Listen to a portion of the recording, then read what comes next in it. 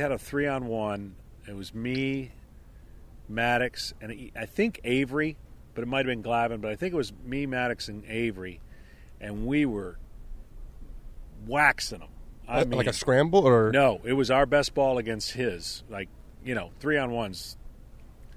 I mean, that's not easy for the great. No. Well, Right. he turned it on the last 5 holes, and he netted out winning $50. And you would have sworn he had won the Masters. He went crazy rallying back, and he just, like I said, loved competing. And we had it was like the greatest run of ever for me personally.